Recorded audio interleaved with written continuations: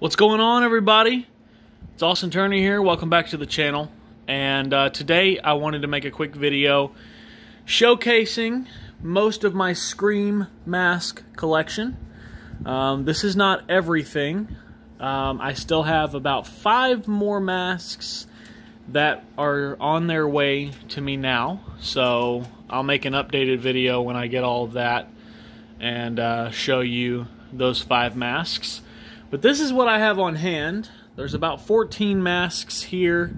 Not a ton of masks. I'm a quality over quantity type guy, so I'm more focused on the type of pieces I'm getting rather than how many pieces I'm getting. So let's go ahead and get started. I'm going to talk about these briefly. And I'm going to talk about the Fantastics last because I like to talk about those a lot. So let's start down here. So what we got here is what I call a full set of ultra whites. What we've got here is we've got a standard white, or a standard regular white ultra white. This is a 2015 edition. One of the better ones because it's not as glossy. And then beside it we have a full set of rare 2019 fluorescents. They're not ultra rare yet, but they're definitely getting there, and the prices for them is getting a little stupid. I managed to grab a set this year. I was gonna grab a set last year, but then I was like, they'll be fine. They'll be back next year. Well, we got word this year that they actually won't be back. They'll be back in the UK this year, but they're only going to be back as back stock, which means every copy that they made last year that didn't get sold is getting sent off to the UK, and in the UK, whoever buys it in the UK is gonna, sell it. But that pretty much means that after this year, we won't be seeing these anymore. Or at least we shouldn't, as much as I would like us to. They're really cool. I actually like them. I know they utilize the ultra white mold, and I'm not a fan of the ultra white myself, but I don't know. These are just, I think these are beautiful.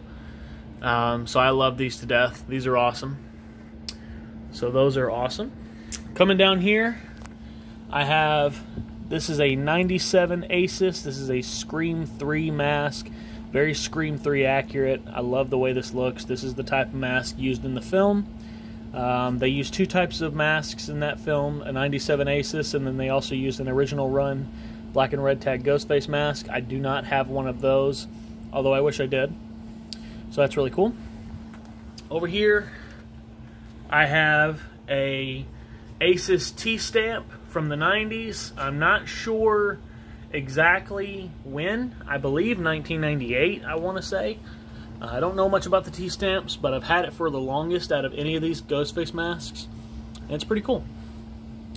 Right here is a 2010 Scream 4 mask. This is basically the type of mask used in Scream 4. So this is really cool. So I like that a lot. It's got the April to June MFG date for 2010, so definitely a Scream 4 mask. But I love it. The only thing I don't like about it is how shiny it is, but these masks were shinier back in that time, so it is what it is. Alright, moving on to my wall. These are pretty cool.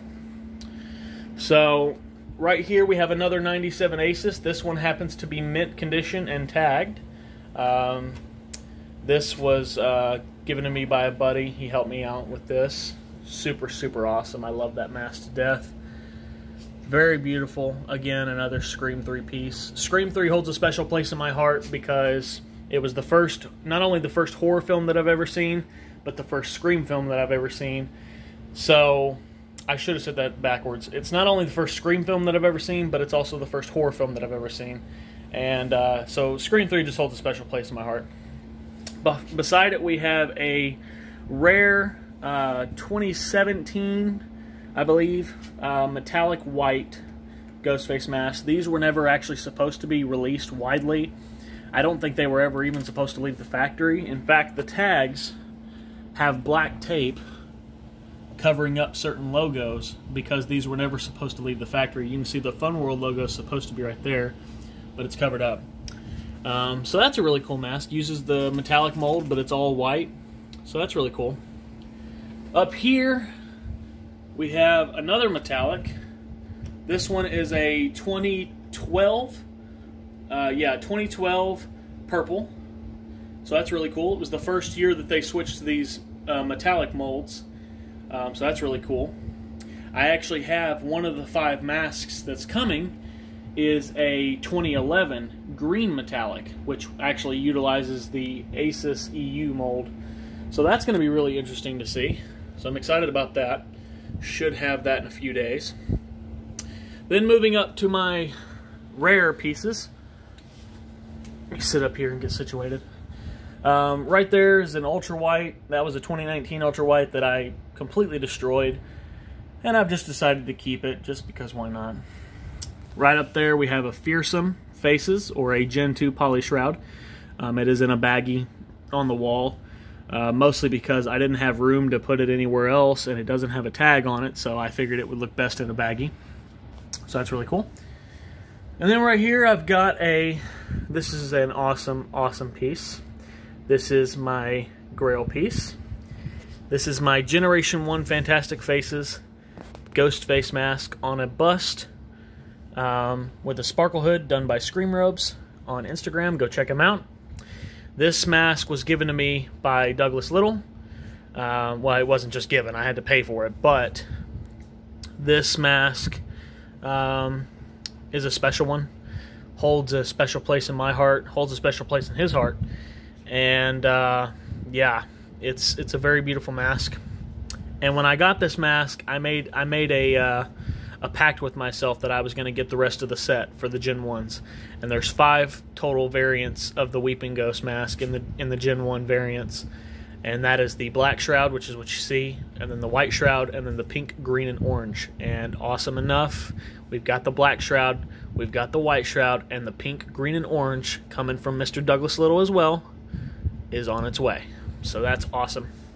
But that's my Ghostface Scream 1 bust. I have the Scream tape standing beside it to kind of show that it's from Scream, but it's really, really cool. I love this piece so much. I mean, just look at that.